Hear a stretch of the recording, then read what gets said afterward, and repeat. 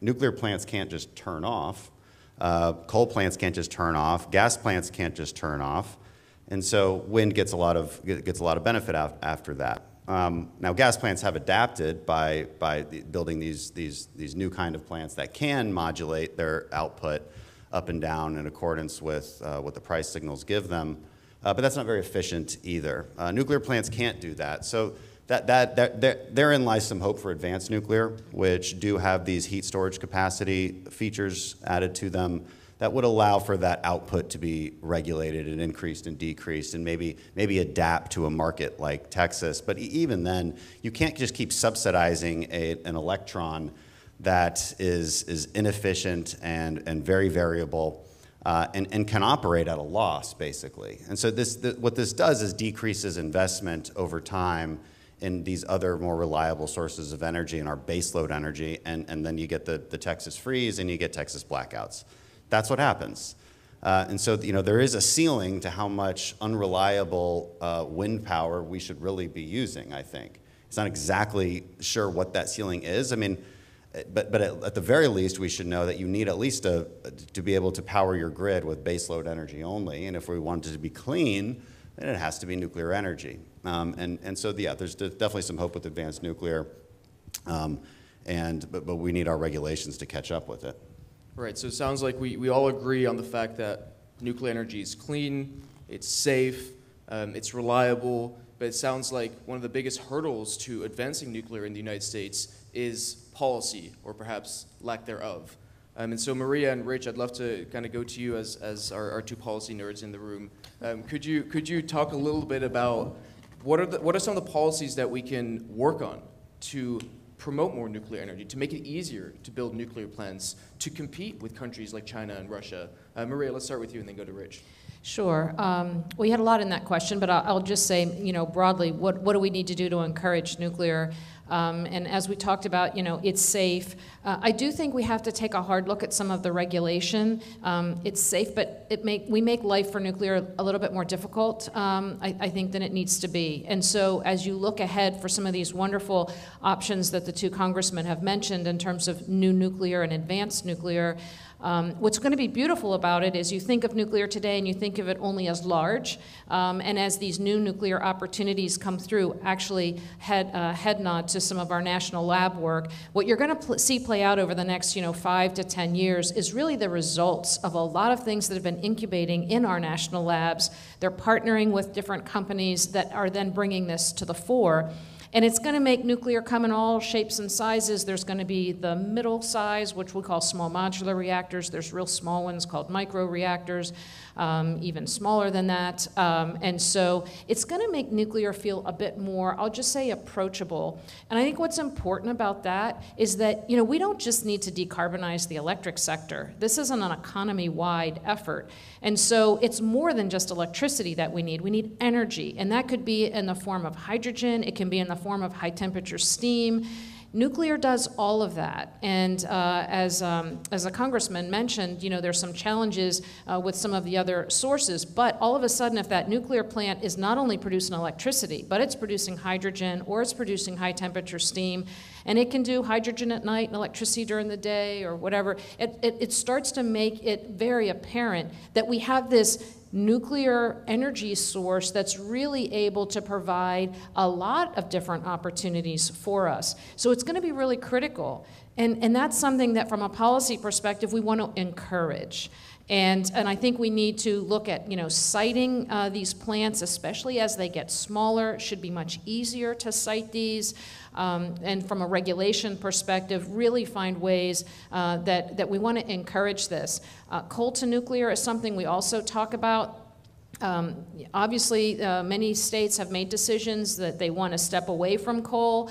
And I'm here to say I would love the talent that works today at our coal plants or that works at our gas plants. We welcome them with open arms to the nuclear industry. So when I ran power plants, came down for a refueling outage, we brought the folks down from our coal facilities, worked side by side as we worked on the power plant. And so nuclear offers a wonderful opportunity for these jobs. So there's so much positive that nuclear just brings by inherent of what it is. We just need to make that sort of easier to tap into. Rich? Just to nerd out a little bit more, who in the audience has heard about the Energy Act of 2020? Raise your hands if you've heard about the Energy Act of 2020. Okay, so just a few folks. And of those folks, keep those hands up. Keep those hands up if you've heard of it. Who's aware that it's the largest climate and clean energy bill ever passed in the United States? A few. And of those, and just remember, who was the president of the United States in 2020, right? And who was in control of the U.S. Senate and much of the U.S. House, right? So the largest climate and clean energy bill ever passed in the U.S. was passed in the previous Congress, right? The Energy Act of 2020. It set up, it's great that Congressman Newhouse mentioned the Manhattan Project. It set up a new project at the Department of Energy, which is the largest project since the Manhattan Project. So it set up a massive demonstration program for advanced clean energy technologies, with nuclear at the center of that. It went well beyond nuclear to carbon capture and energy storage, a lot of other technologies. But to demonstrate exactly the kinds of advanced, much more flexible reactor technologies that Congressman Crenshaw mentioned would be necessary for a grid like Texas, and Maria mentioned have all of these attributes that could help us decarbonize heavy industry and liquid fuels production. So that program is now a fully funded program, thanks to the bipartisan infrastructure bill. So we are going to demonstrate multiple advanced reactor technologies this decade. One of them will be at, as Congressman Newhouse mentioned, one of them will be out in Richland, Washington at the site of the Columbia Generating Station. That's the X-Energy technology, a high-temperature gas reactor. The other one, further to Maria's point about coal to nuclear, the other will be in Kemmer, Wyoming, at the site of a retiring coal plant in Wyoming. It will literally save that community. A coal plant and a coal mine were going out of business. That community would have become a ghost town. A new nuclear plant powered by Bill Gates's TerraPower design will go in there. Just literally yesterday, the Department of Defense Strategic Capabilities Office decided that BWXT would be the reactor that's used for the mobile microreactor that they're developing for use in kind of forward strategic operating conditions, where we need really reliable sources of electricity. We need to get away from having to transport liquid fuels. Unfortunately, so many service members have died or been casualties in transporting liquid fuels out to remote battlefield locations. I say all of this to say we're getting back into the game of demonstrating advanced nuclear technologies this decade in the United States, and that is an incredibly important thing. But just because we've gotten these programs started doesn't mean we'll finish these programs. They will take literally a decade of continuous love and support from wonderful appropriators like Congressman Newhouse and his many colleagues who are supportive of this agenda. But the United States has a long and tragic history of going back and forth in our support for these programs and starting things up and then letting them go away after 3 or 4 years. We can't let that happen this time. If that happens this time, the US will definitively lose the global nuclear race to China in particular and also Russia. And so I think all of our jobs as clean energy and climate advocates in this room are to make sure that that massive demonstration program set up by the Energy Act, funded but not completed yet, continues to get the love and support and care that it needs from the US Congress and from regulators over the course of this decade. Those are great answers. Thank you very much, and lots of work to be done indeed. I'd like to go on a little bit of a tangent. You mentioned, especially you, Congressman Crenshaw, that a lot of the bad rap that nuclear has is because of environmentalists spreading misconceptions around it, and that's had tangible impacts, right? If you look at the current energy situation right now, Americans across the country are experiencing high gas prices, high energy costs, and a lot of that ties directly to energy policy in Europe. And if we look at Germany, the wealthiest, one of the biggest countries in Europe, they decided about a decade ago that they didn't want nuclear energy anymore. And they said, we'll just replace this with wind and solar power, and we'll move away from fossil fuels and from nuclear energy. That's not what happened, right? Instead of producing their own wind and solar to replace nuclear energy, they went to Russia and started importing more fossil fuels from Russia. And that's created this situation right now. And so I'd love to get your guys' thoughts on the national security impacts of that, because obviously emissions have gone up as a result, gas prices and energy prices have gone up as a result, but countries in the West are also less secure as a result of what has happened and bad energy policy on nuclear energy. So maybe going from here on down, I'd love to get each of your thoughts on some of the national security implications of supporting our nuclear industry and the risks of doing what Germany did. So I'll take the first stab at that, and others can think of their responses. But power, energy, food, all of the things that a country depends upon for the well-being of its population. As Americans, we want to have as much control over the sourcing of those things as possible. We have the solutions to all of the needs, most all of the needs that we need right here, literally under our feet and amongst us in this country. And we should be utilizing those resources as much as possible, because Chris, you're absolutely right. We can see the future if we make the wrong decisions. Look no further than Europe, to be dependent on foreign sources for our energy. And when we have the capabilities right here, we have the know-how, the technology to produce energy safer, cleaner, more efficiently than anybody else in the world, we should be doing that. And as policymakers, Dan 1 and Dan 2, and our colleagues, we need to continue to encourage our American energy industry to do just that. Otherwise, we will find ourselves at the mercy of other countries who may or may not have our best interest at heart. I think it's a critical crossroads for us to be able to be making the right decisions as it relates to our energy portfolio. Yeah, so, I mean, there's two types of security. There's security for your citizens' livelihoods, and then there's the security from outside threats. And so your ability to produce your own energy and have some kind of energy stability and independence is pretty critical to either of those types of security.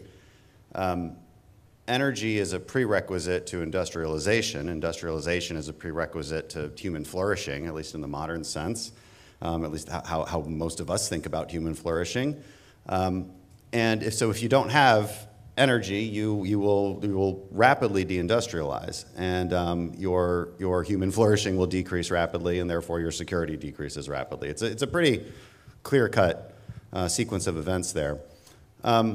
In Germany's case, they lost all their leverage, and so when Russia invades Ukraine and the NATO and the United States, we want to put harder sanctions on Russia. We want to attack their energy profits that they're getting to fund this war. Well, we've had a lot of trouble dealing with the Europeans on this because now their ability to flourish is threatened because they're so reliant on Russia. Now they've woken up to this. I mean, there's a lot of good news geostrategically that comes out of this situation where our allies have finally woken up to the reality that the last 70 years have been kind of a strange time in human history, where America has created this peace and created this ability for nations to trade with each other in a very safe and secure manner. You no longer have to invade someone to get their minerals, to get their resources, to take their food. You don't have to do that anymore because we can trade. This is a reminder that's a very fragile system that has every potential to stop happening very quickly. And we have every interest, therefore, in making sure that we have energy security. And the United States is in a much better position to achieve that. I worry a great deal about Europe. And I applaud the administration for saying we're going to increase natural gas exports to Europe by 65%. However, they're taking 0 steps to make that happen. So that's a real problem for our global security. Rich? So they've said virtually all of the wise things to say about this. Maybe just the observation I'll make is, I think conservative policymakers thinking about the energy system and taking seriously the problem of climate change and the desire to reduce the emissions of the US and the global economies,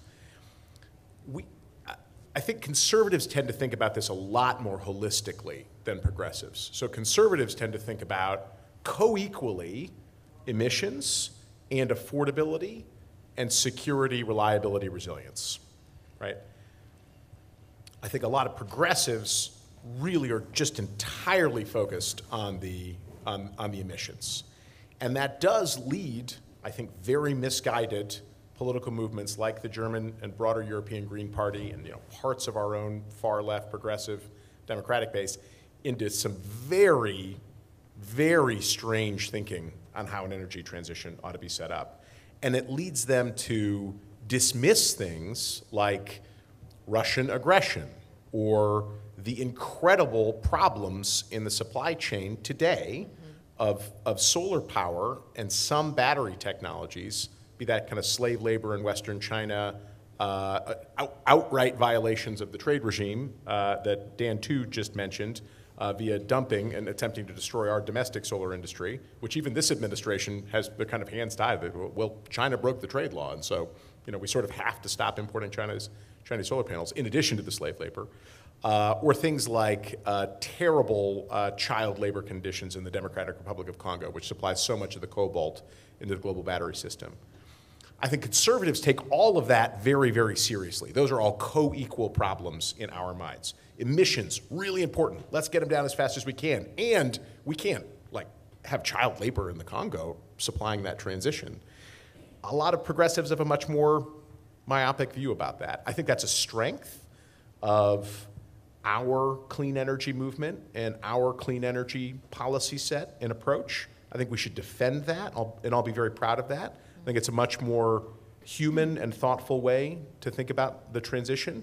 And I think it's a way that has a much better chance of preserving our domestic security, the international security of our partners, the global trade regime, and everything else we know and love about the past 70 years of the Pax Americana, and hope that it'll continue. And obviously, if it's not already obvious, nuclear checks, I think, all of those boxes between reducing emissions, being an energy supply that is affordable, done right, especially with advanced technologies, and something that we really have sovereignty and control over virtually the entire supply chain with our system. And so we can really be pretty clear that it's not going to reduce our energy security or our national security.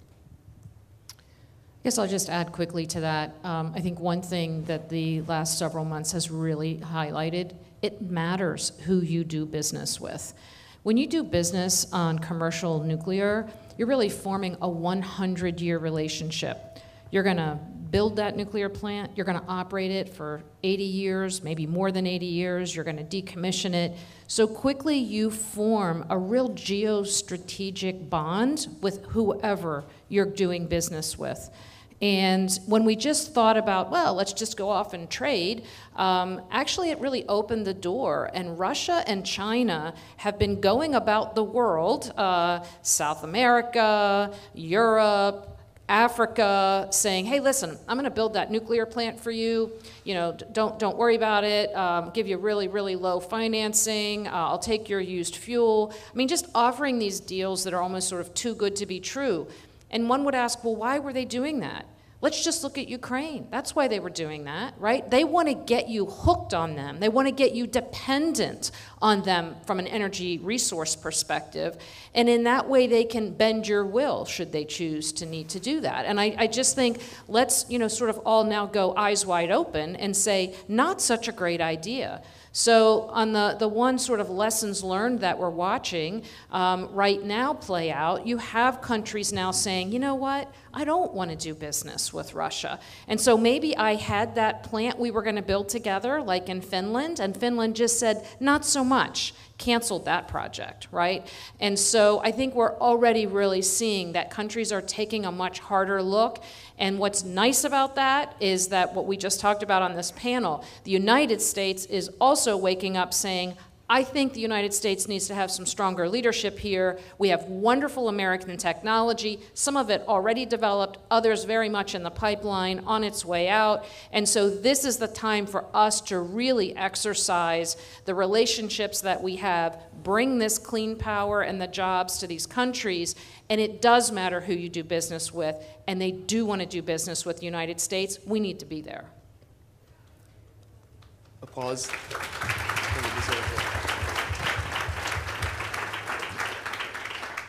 I think the message from this panel is honestly pretty clear.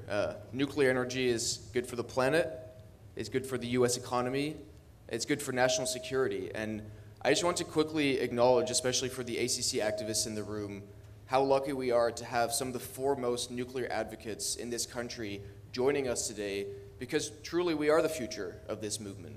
And the reason I support nuclear energy, and I'm sure the reason why my fellow panelists support nuclear energy, is because we are environmentalists. We care about the environment, and we see the role of nuclear energy in tackling our challenges when it comes to this. Unfortunately, we're out of time for the panel discussion, but we'd love to open it up to questions from the audience. Make sure to, on Twitter, you can post hashtag ACC Summit, and we'll start with the first question, Stephen, if you already have any. Yeah, we've got a lot of good questions coming in, and this first one is about how do we capitalize on current competitiveness legislation to advance nuclear technology, and what would you use to accelerate adoption into the U.S. energy grid? Any takers? He's looking down at the nerds. I have one. So, dead battery. Can folks hear me? Oh. Look at this collaboration amongst the nerds on this end.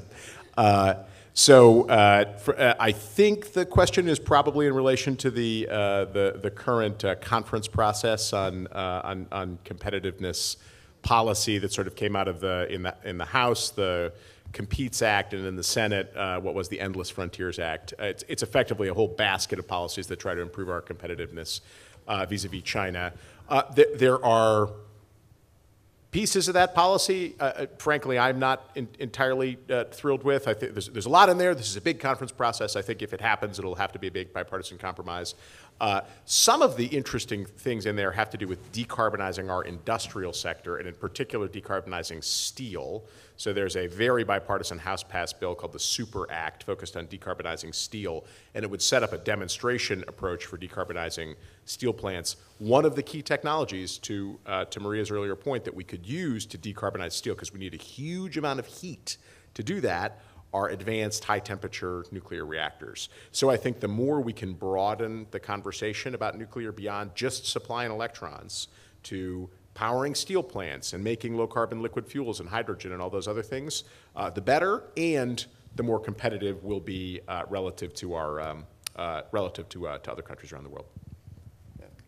The only thing I would add to that is just in general, we have to look at some of the financing opportunities when the United States is competing with Russia and China. What it really looks like is an individual company is out there competing with a state-owned enterprise, right? So it's not really a fair playing field. And so we just need to take a harder look at how do we make our U.S. companies more attractive and even that playing field. And there's a couple of examples of that out there, XM Bank, some other things, but it's really important for us to focus on that. Real quick, unfortunately, I think the bills you're talking about do not address nuclear. They also don't address some things I would like them to address, like the materials that go into, say, building semiconductor chips. It's mostly focused on semiconductor chips and that kind of manufacturing. But even then, there's a lot of inputs that go into that, and if you don't make the United States more competitive in mining those inputs and processing them, we're not going to get to where we need to be. And that's a problem with nuclear. It's a problem with all of these considerations if we want to be more independent in our manufacturing and processing. And I would just quickly add to that particular point, Dan, as we want to feel good about ourselves in this country by making some of the policy decisions that we've seen over the last year and a half by stopping exploration and mining of some of the critical minerals that we need for the clean energy future we all want to embrace, guess what's happening? We're exporting that, or we're sourcing those critical elements from other countries that don't utilize fair labor standards, that are not environmentally friendly. And in fact, even worse than that, some of the things that we do extract from the earth here in the United States, we ship over to other countries for them to do the refining and extracting those elements that we want. They send us back the one thing we want, but they keep everything else. And so there's so many things that we need to be smarter about in this whole picture, and dependence on foreign sources who are not necessarily our friend is a dangerous direction to go.